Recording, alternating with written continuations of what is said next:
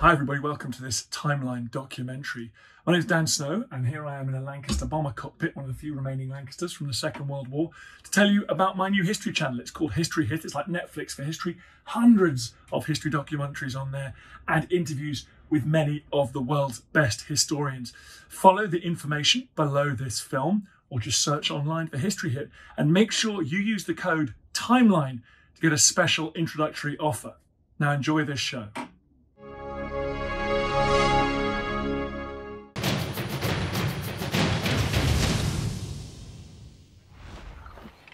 This is the kissing gate of St Kyneburgha's church here in the village of Castor in Cambridgeshire.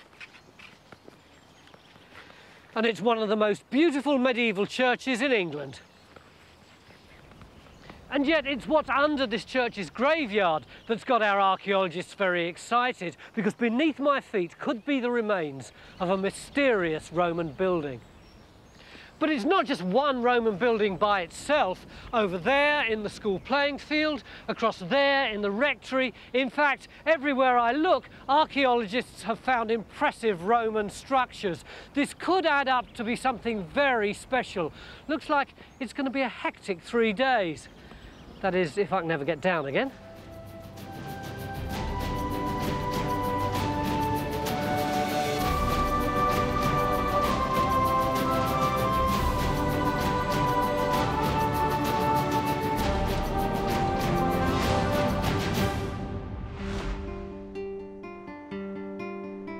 Castor is 5 miles west of Peterborough in Cambridgeshire. Nearly 2,000 years ago, it was right next to the important Roman town of Dura Brevi and less than a mile from Ermine Street, a major Roman road that's still visible from the air today. And over the last 400 years, antiquarians, archaeologists and even grave diggers have been discovering nuggets of Castor's intriguing past. Ben, you've been here before, haven't you? You're an old friend of William and his gravediggers. Yes, I used to look after the archaeology in this area, so yes, I know William well. Why? Why did you keep coming here? Well, every time a grave was dug, a mass of Roman material would come out. So, you know, it was obviously of interest and something that I ought to be concerned about. This kind of stuff? Absolutely. I'm just an enthusiastic amateur, but even I can recognise distinctive Roman material like this. Tegular, piece of Roman tile with its ridge, piece of pili, Roman hypocaust bricks. What's the stuff you got here? Well, about a couple of years ago, the gravediggers called me to say that they thought they'd gone through a Roman building in digging the grave. Now, obviously, I wanted to have a look, and they actually lowered me into the grave, which was pretty unnerving and peculiar. But in the base of the grave, it was obvious that they had, in fact, got something like a Roman floor, and I could just make out this sort of thin band of Roman cement, and I would dearly love to know what this was part of. Are you happy about us digging in your graveyard? Absolutely. It doesn't seem quite right. No, this area has not been dug in before. There are no bodies buried here. Well, this strip along here? Absolutely. Yeah. But even without any graves, Geophys will still need to scan this narrow strip of churchyard before we open any trenches. We're also surveying the playing field of the next door school, as this is where an intriguing 19th century antiquarian said he found some Roman baths. Well, here we are. He was a man obsessed with Castor's archaeology, and he's buried right here. Sacred to the memory of Edmund Tyrrell Artis, who died the 24th of December, it's a bit eroded. 47, in the 59th year of his age. Edmund Artis had a remarkable mix of talents. A chocolate maker and a budding artist, he wangled himself a job working for landed gentry in the Castor area. He then found he had a passion for archaeology and became a one-man time team, digging all over the area and illustrating his efforts with beautiful drawings. When there are slack periods during the work on the estate, Artis borrows labour from the estate and uses it for his excavations into archaeological sites. And obviously he's going to have the blessing of the landowner because he works he's for him. working for him, yes, that's right. Ideal, really. Absolutely, yes. Yes. Yeah. There are wonderful stories, for example, of him excavating through severe winters. where all the workmen clear off because it's too cold, but leave Edmund Artist digging away to his heart's content.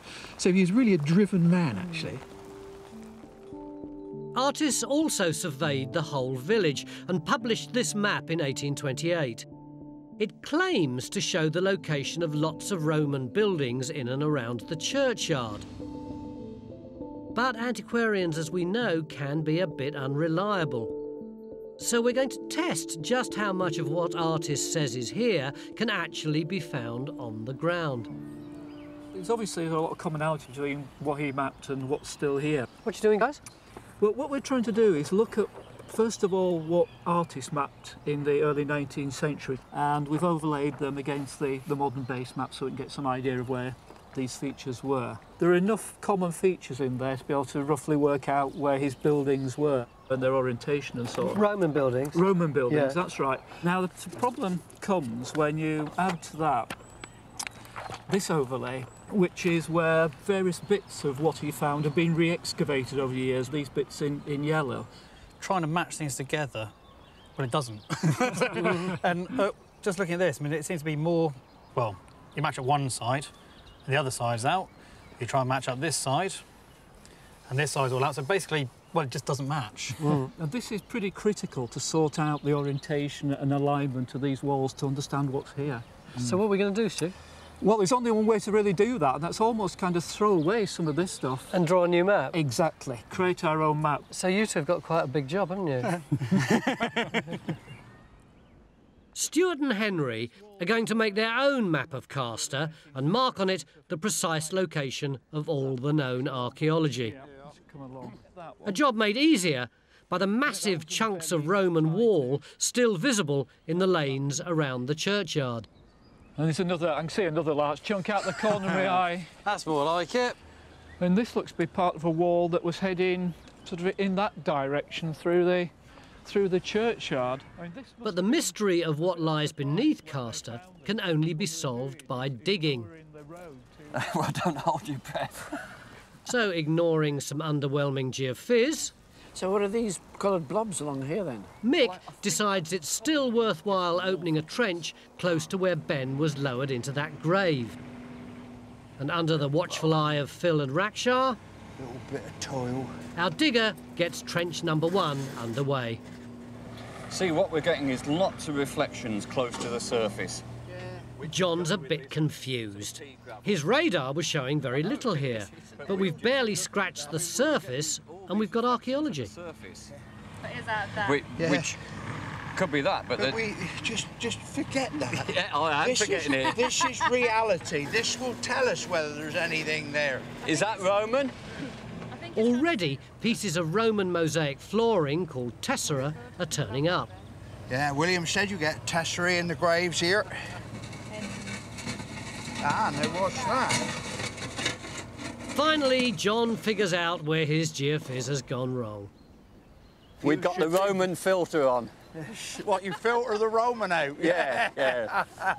That imaginary filter would have to be pretty effective, because when Artist first came to Castor, he claimed to have found staggering amounts of Roman archaeology. When Edmund Artist comes here in the 1820s, he refers to walls standing in considerable height. If we look at this, which is a newspaper report from Edmund Artist, 7th of December 1821. So that's the local paper? That's the local paper, Draycard Stamford News.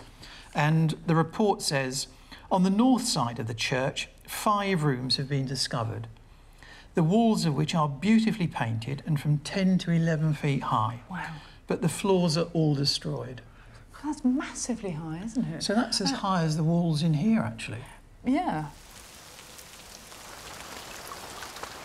Back outside, it's now raining cats and dogs on our archaeologists in Trench 1. Thank you so much. But despite the weather and the geophys results, this trench is turning into something of a gold mine. We got some finds, Paul. We're getting loads of finds out already. This is just a selection. There's this stuff, which is kind of Saxo-Norman, dates the 11th, early 12th century, around about the time the church was built, so they're quite possibly robbing out the Roman buildings for stone to build the church. And we've got our first bit of early Middle Saxon handmade pottery. 5th, 6th, 7th century, something like that. What about this chunky stuff here? Well, we've got Roman as well. There's some bits of Roman colour-coated pottery, which is late 3rd, 4th. Bit of a mosaic tessera as well, possibly. Cracking selection of finds already. And it looks like there's something coming out of the trench fill. Yeah, well, this is the crucial thing, Tony. As Paul says, we are beginning to get Saxon pottery. These are the first levels that we're actually coming down onto. They could include Saxon buildings here. This is really rather extraordinary for us. We always have a problem finding Saxon on Time Team. To find it, great, but then to find it on the site where we're looking for Roman is a little bit more difficult. What do we find next? Probably snow. Afternoon of day one here at the fabulous Castor Parish Church in Cambridgeshire, where we're looking for what could be some very intriguing Roman buildings. Already Phil's put in a trench over there on the far side of the graveyard and has come up with some Roman stuff. But now we've moved on to the old rectory. Stuart, why are we here? Well, it's clear that when artists produced the plan of the site, there were Roman buildings under the rectory garden. And some excavations were conducted in the 1970s which confirmed little bits of wall through keyhole trenches, so we know there's stuff under here. But the problem is, these are only tiny little bits. We don't know whether this range extended further that way or further that way. And if you look at this lovely drawing that was done by artists at the time, this is what he found down here. You see the church in the background? Yeah, you can see that just through those trees there, can't you? So you can see it's quite a long way down.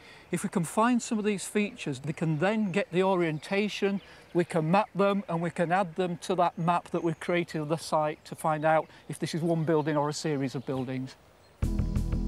So we're going to open our second trench here in the old rectory garden. And after some promising geophys, we've decided to put a third trench in this corner of the school field. This is another spot that our antiquarian artists and later archaeologists have explored.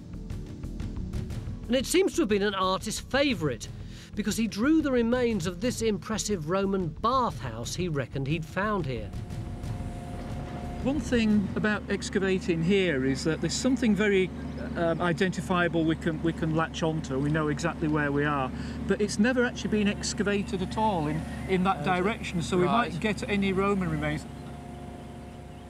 As we start to get to grips with this site, I'm getting a feeling that there's something special about Castor.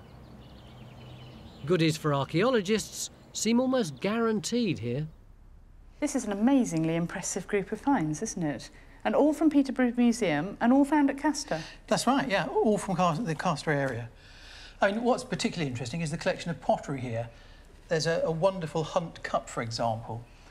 So cool because it has greyhounds or dogs chasing, here it comes, look, the hare. Isn't that a lovely sinuous It's hair? wonderful, isn't it? Yes. But it's finds like this painted wall plaster that may be the key to unlocking the secrets of Castor. Or this one, look, which appears to have some sort of image of foliage on it, with perhaps leaves being painted. The whole impression is of a really, really opulent building. Really opulent building, yeah. Artist marks lots of structures to the north of the church.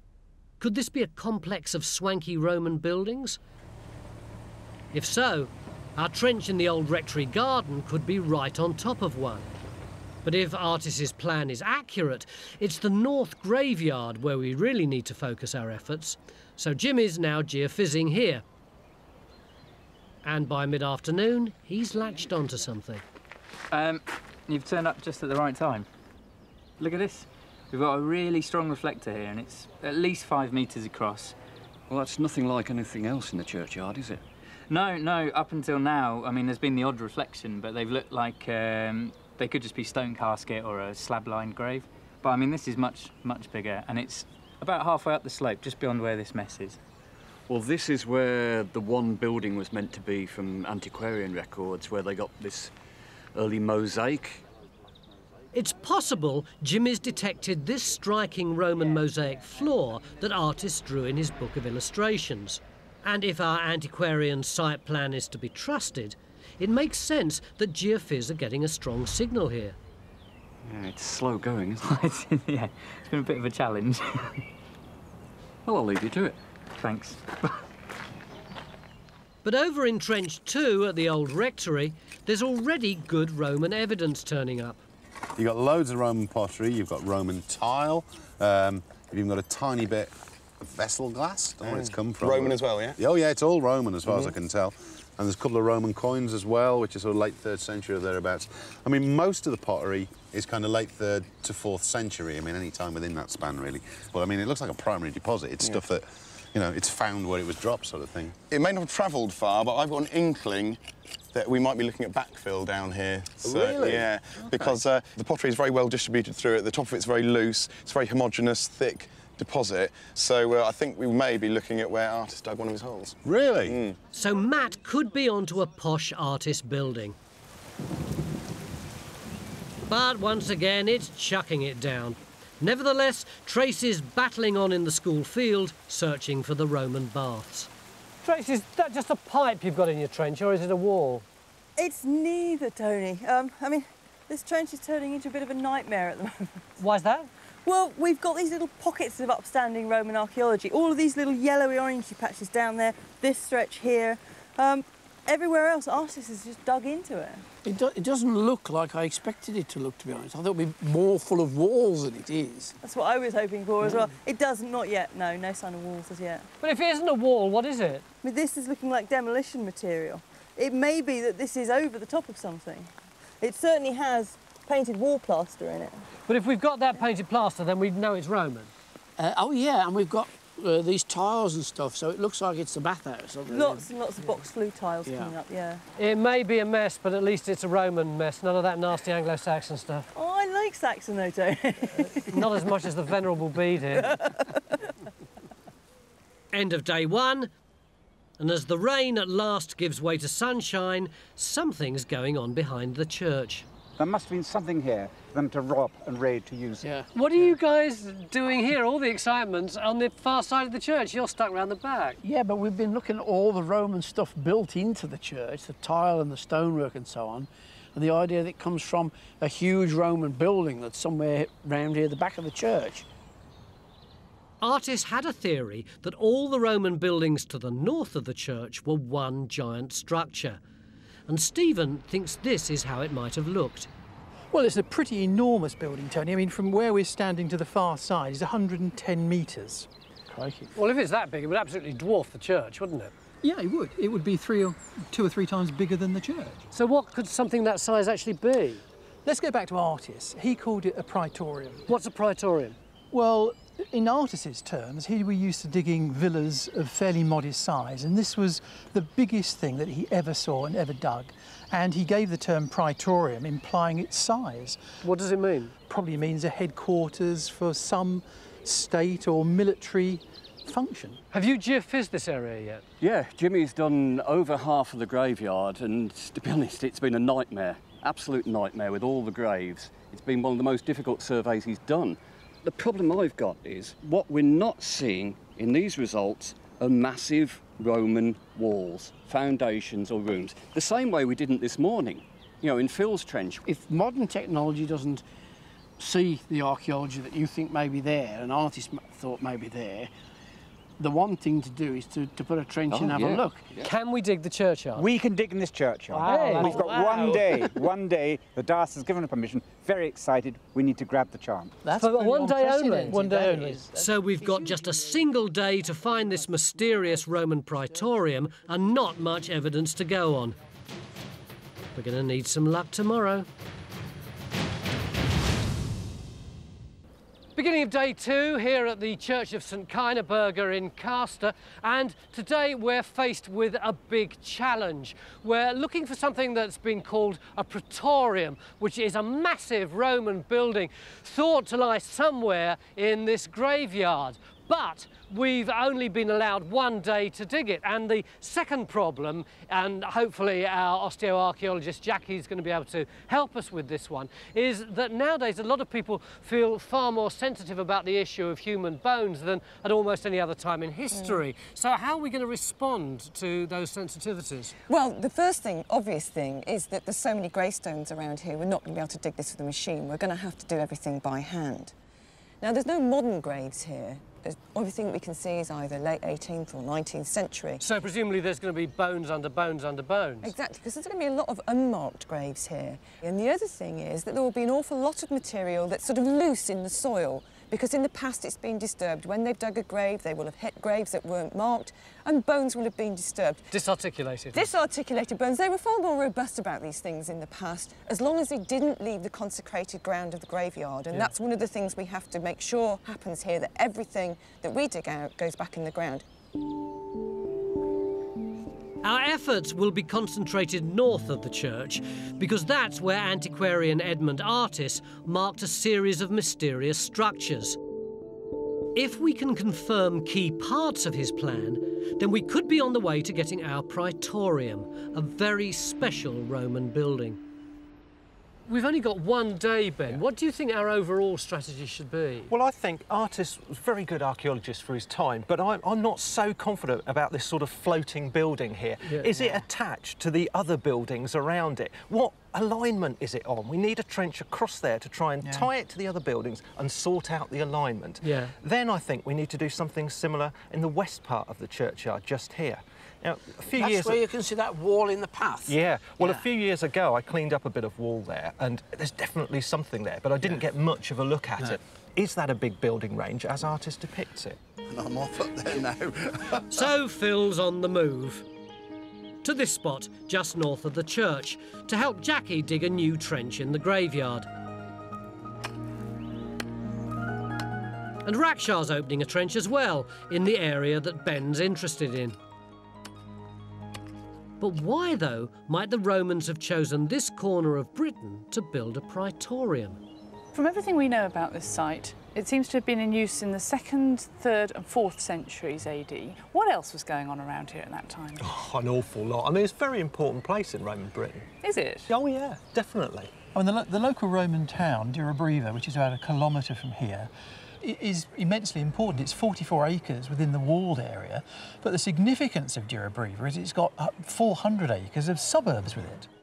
Castor was right on the edge of Durobrivae's vast industrial suburbs, an area the size of Roman London. And of course here we're very close to Ermine Street, aren't we? That very important north-south roadway that's become the A1. It's along that route that some of the significant characters of Roman Britain would have passed, people like Hadrian and Constantine.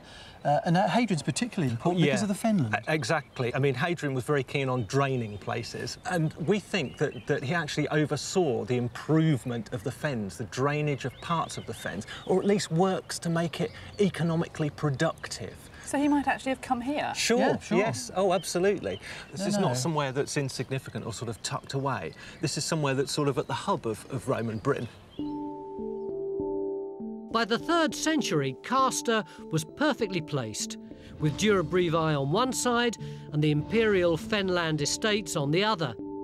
It may have become the centre of an economic boom area, and that could be the reason why a praetorium was built here.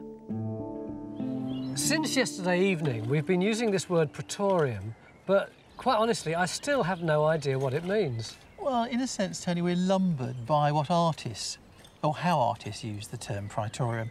And if we look at his book, he shows, for example, all the villas that he excavated, the ones here and here and here, as comparatively small structures.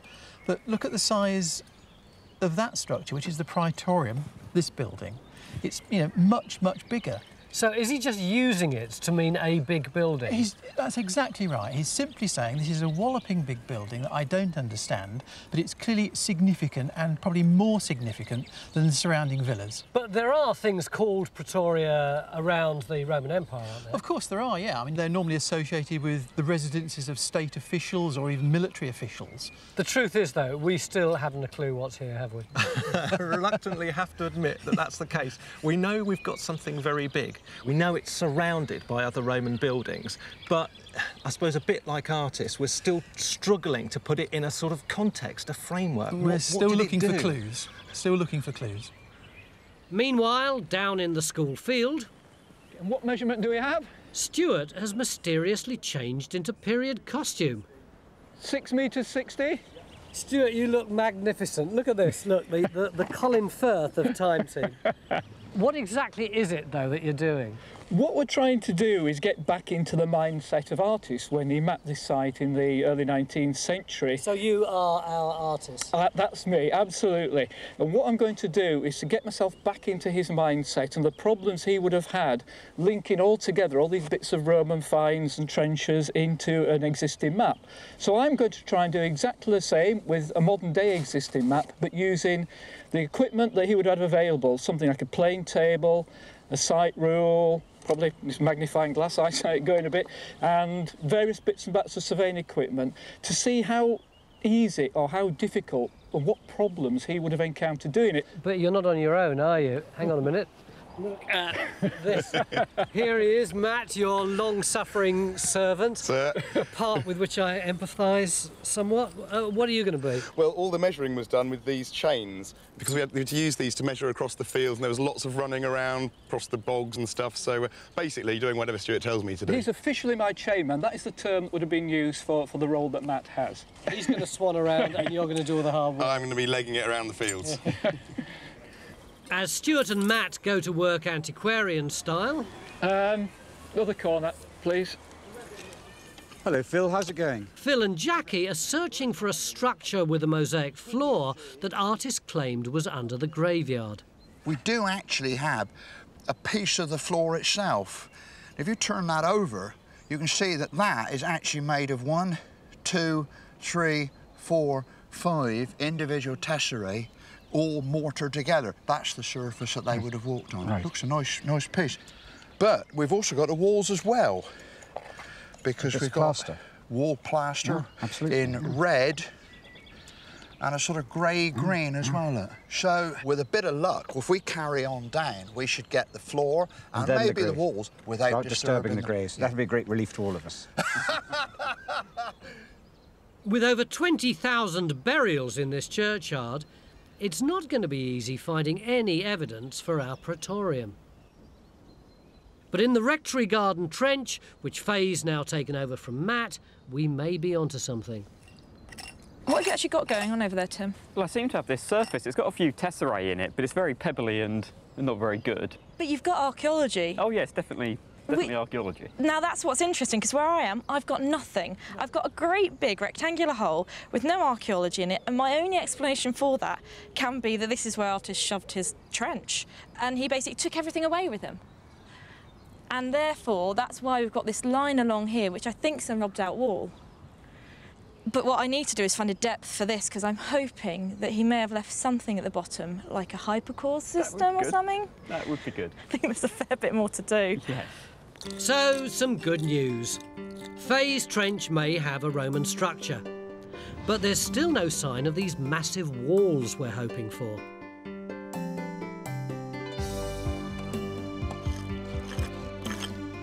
Everywhere on this site, we seem to be following in the footsteps of this chap artist. Some of us quite literally. I need some measurements from this line now so I can put them on the drawing. Oh, excuse me, beg your pardon. You're on time, Matthew. I think the peg's come out. Who put the peg in, Matthew? Sorry, sir, won't happen again. That's your wages, Dot. Yes, Mr. Ainsworth.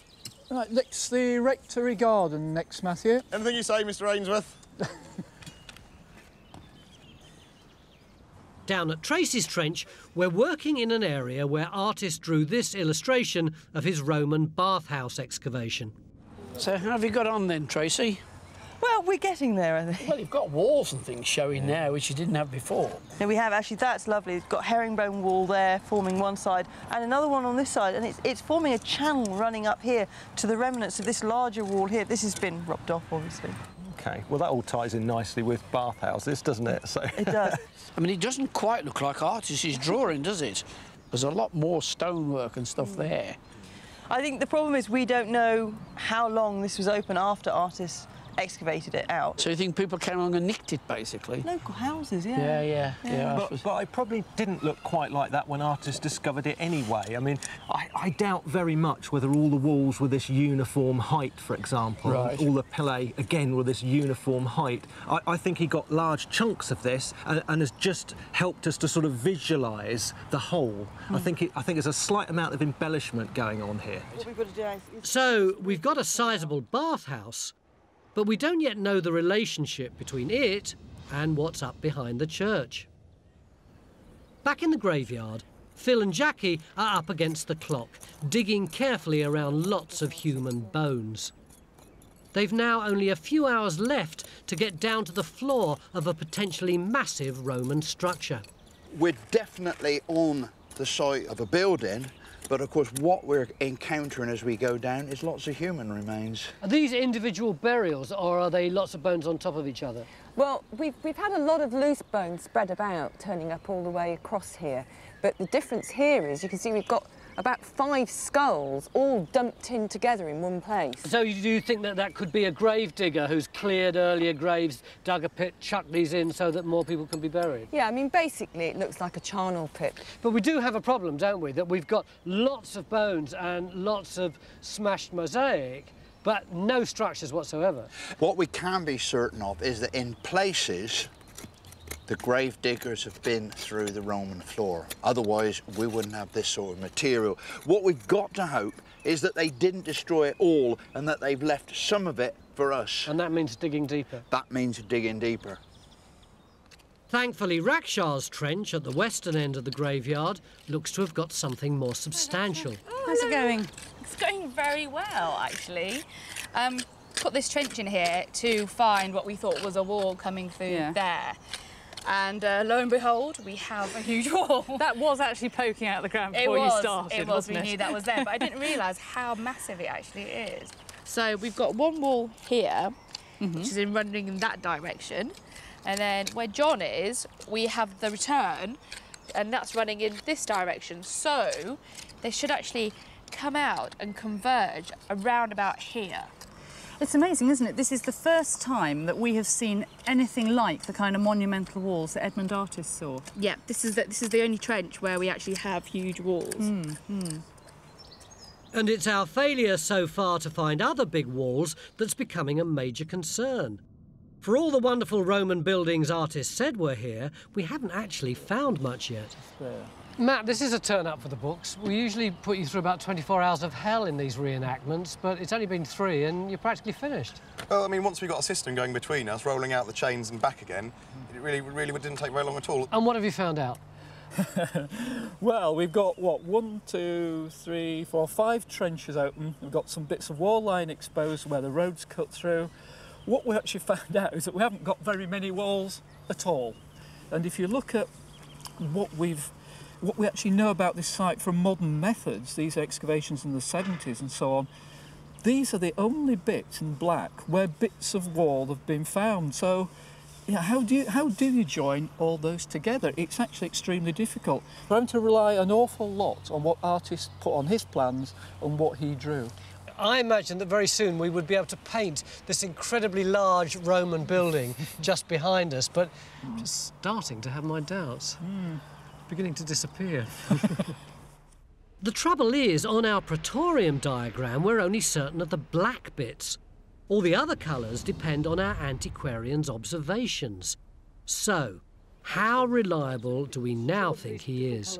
One very interesting thing to point out here with this wall line that artist mapped, it's completely in different orientation to everything else, which raises a doubt about the orientation of some of this theoretical stuff. What about geophys? Have these lines been looked at? Yeah, well, John and his team have done geophys and radar in all this area in here, and there's no other additional big wall lines to add to that. Yeah, I can be extremely sceptical about the work of antiquarians. It's not always what it's cracked up to be. I don't think that's fair in the case of Artis. I will defend him to the hilt in some places. I mean, look, he's a fantastic draftsman. His plans are in some cases backed up by beautiful general views, and the details of where the walls go always match the relevant plan, especially as these red artist walls have often been confirmed by more modern excavation. These are okay. I'd endorse that as well, having mapped this village and where he shows them on here in the similar techniques, and you come up with similar answers in where he's positioned them. He's a good surveyor. And we've got it down in the bathhouse at the bottom. We've got his plan and we're beginning to find the walls. All right, say this red stuff is right, Ben, but there's still a lot of other colours here. Well, I saw a wall fragment here as well, and, OK, it was only part of a wall, but it was a whacking great wall, and the Romans didn't build bits of whacking great walls for no reason. This substantial wall must be part of a bigger building.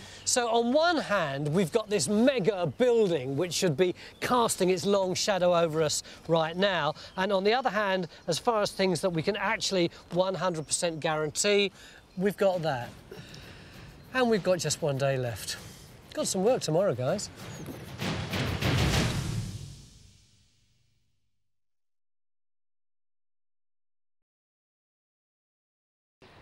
Beginning of our final day here at Castor in Cambridgeshire, and we've just had some fantastic news. The diocese have given us permission to dig in the graveyard down there for one final day. Although whether we'll find our big Roman building, the Praetorium, is a huge question.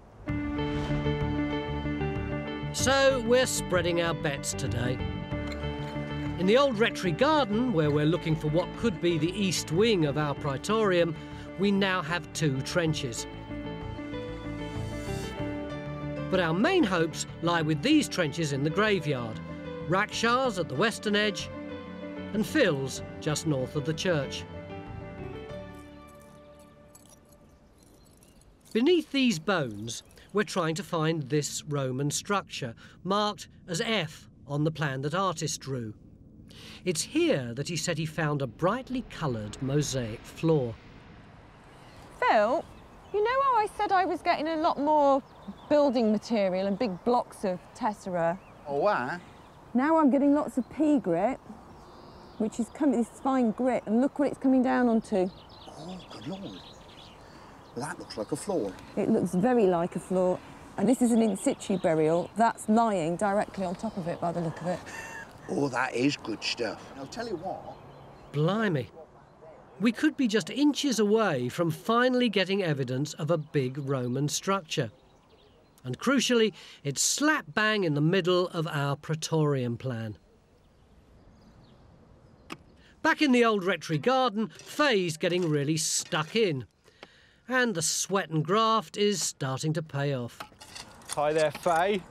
Cool, this looks a bit different to yesterday. You're well down. I am, but fantastically, we've got a huge, great big section of wall. It's a big Roman wall, isn't it? Yeah, without a shadow of a doubt. And we were a bit worried yesterday about the sort of relative heights of all this. I mean, there's a surface very much higher than the Roman wall. You can see where our artist put his trench, which is basically this line down in this section here. And I actually think that level there is where he was standing.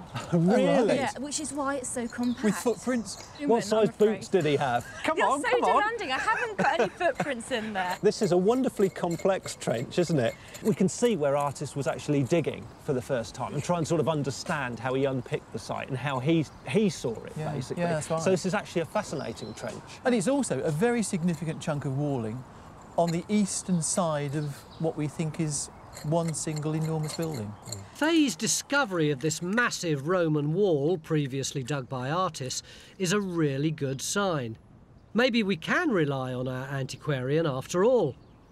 Meanwhile, there's breaking news from the graveyard. We've spent the last 36 hours poking around in this graveyard, trying to get permissions to dig it, getting permissions to dig it, then finding nothing but Roman rubble and a tumble of old bones. But at last, Phil, we've got something exciting, haven't we? We have got artist's floor. Look, if you look down between that pair of legs, you can see a mosaic floor actually in situ. You're smiling, William. I'm really excited about this. If artists are right about this, he might be right about the Praetorium. Yesterday, I think you were a little bit disappointed with the attitude of some of our archaeologists who were slightly rubbishing the idea. Well, I was, because Praetorium means a lot to a parson. You know, I've got my Greek New Testament here. The word is used. Show me. Here we are. They took Jesus from the house of Caiaphas, esto Praetorian, to the Praetorium. In Artist's day, he would have heard the word Praetorium when he went to church, because that was the word used to describe where Jesus was arraigned in front of Pontius Pilate. So he was tried in the Praetorium? In the Praetorium. But go on. I was going to say, this is so important to what we're trying to do. We've now got the floor. You can actually begin to see some sort of an alignment on the tesserae. We might be able to actually say exactly what the alignment of that building was. But it tells us more than just the alignment, doesn't it, William? The scale of the thing, which he insisted was a Praetorium, a big, official, palatial type of building. Finally, our efforts in the graveyard are being rewarded. If you take off the more conjectural parts... And the work of mapping our site is nearly done too. Everything we've looked at so far has been on a flat plan, hasn't it? Yeah. I can see here you've had a new dimension. What are you actually trying to do? Well, what I thought I'd do is add that... Henry's 3D map of our praetorium is still partly based on conjecture, but there's one feature that stands out. We're on the edge of a valley slope here, aren't we? The buildings and structures are on the skyline up there, and the bathhouse is down on the lower slopes towards the river below. That's it. And if you were approaching the site from down here, then whatever was up on the hill, whether it be one big structure or lots of other structures, it's actually on the skyline. It would actually be quite impressive, wouldn't it? Yeah, whatever's up there is going to be really visually stunning. Back outside in our other graveyard trench, Rakshaw's found something stunning as well. Raksha, this is awesome. I love this. This is fantastic. It looks a lot different than it did yesterday. It is. It's a lot different. Rakshaw's revealed a huge section of wall and a step foundation. The classic herringbone style shows that this is definitely Roman. People were a bit sceptical yesterday. I talked about finding this big herringbone wall, and I suspect that people didn't quite believe me. We did kind of think that you were going slightly crazy yesterday, but just to prove that you were right, as always, we carried on down, and lo and behold, here it is. As you can see, there's this huge wall coming through. We have this step foundation. So what does this tell us, Ben, about the significance of the whole building? Does it add to our picture of the building? Well, this looks remarkably similar to what was found on the other side of the church in the 50s. Yes, I remember that. I've seen photographs of it. It's on a similar line, and he found step foundations like this. This is a photo of those step foundations excavated at Castor in the 1950s. They're more than 100 metres away from our trench, but they're virtually identical to those found by Raksha. So I think we're looking at something that was constructed at the same time, basically. And probably the same building, one large building rather than several separate buildings. You have to say, same construction techniques on a similar sort of line. Matching dimensions. Exactly. So suddenly we've got two bits of building, both of which have steps and both of which we think align on this slope. So again, that's pretty exciting stuff. To think we've been walking across the floor of a Roman building that's been here for nearly 2,000 years is just astonishing. And as the last few hours of our dig at Castor tick by, the news just gets better and better. So what's the story of this trench then, Faye? Basically, we have a Roman building, and actually down there we've got a room with what looks like a hypercore system. So is this stuff that artists found that we've confirmed? Well, artists did map on some walls, and he did suggest there was a hypercore system there, but the locations of the walls and the size of the walls aren't entirely right. Right, so this is new, in fact. Yeah, it is. And what's also new is we've got that higher level up there. We've actually got a two-level building. So what did they do? Fill it in or cover it up and then build something on top? Or they had stairs that took you up to another room. Ah, right. A building on two levels makes sense, because the Romans had to factor in the slope of a hill here in the old rectory garden and on the western side of the church. Down at Tracy's Trench to the south, our excavation of the Roman baths is coming to an end, and the finds are telling a good story. Well, I've got a selection of finds here. This one's from Tracy's Trench, right down the south end of the site. And this is some of the stuff that's been coming out of Faye's Trench, which is right up at the north end of the site. Now, the stuff from Tracy's Trench, I'm afraid, to me, looks like generic issue Roman pottery. So I think Steve's probably better to ask than me on this subject, I think. I'm just going to kick you, actually. That's a terrible thing to say. Well, there are differences, Helen, quite marked differences, actually. I mean, the bulk of the material from this trench comes from an earlier period, second into third, like this large sherd here, and these are sherds of beakers, very typically local beakers. And it makes a real contrast from the southern part of the site to the northern part of the site, where you've got essentially a 3rd and 4th century assemblage. So Castor has two clear Roman phases, which means the baths at the south end of the site were almost certainly built at an earlier date than the big building up on the hill, where Phil's now finished in the graveyard. You've got to be pleased with that mosaic. Yeah, I reckon I am, Tony, but I think I'm probably more pleased about the probable wall. What wall? We haven't got a wall. I know you can't actually see the wall, but you see those disarticulated pieces of bone down there? Well, when I actually got down to the edge here, I thought to myself, I wonder if it could be a rob wall. So I thought to myself, I'll get Henry to plot out the position of Artis's building on the ground from the mapping. So that's what he's done. One corner of the building, probable building, is over there. See that red pegs over there? Here? Yeah. That's one corner there. Yeah. And then you see those red pegs there between the two gravestones over there? It's truth, all the way over here. Have them run, yeah. Go and on. all this is one building. Now then, when you line up over there, give or take a metre, allowing for the scale, it puts the wall line straight through here. Not only that, the alignment of the tesserae is just slightly skewed round to the alignment of the church. And that's exactly what the tesserae and the plan do, exactly the same. Yeah. So, regardless of what might be elsewhere, we know that there was a massive construction here. So it looks as though Artis was right after all. Well, it looks like it, doesn't it, from what we can see, yeah. After a roller coaster 3 days here at Castor, just what have we learned? Ben, how do you think the Praetorium theory is holding up now? Pretty well. It's not a villa. Villas are surrounded by farming estates. They've got ancillary buildings, they've got farm buildings, barns, workers' housing. There's nothing like that here. What else is it? It's a grand, grand building. What do we think this building was for? Well, again, let's just return to Edmund Artis. He first termed it a praetorium, which would mean to him an official residence, perhaps of an official link with the state, and that's exactly what it is. How do you feel about Artis now? Well, Artis and his plans still live. Yeah, that's... Absolutely. Where we have tested his plans, we found them to be right. And the other wonderful thing is, of course, they're very, very beautiful. Yeah. His impressions, his general views are gorgeous. They're pretty as well as being informative. Everybody likes something to be pretty as well as functional. Like my hat.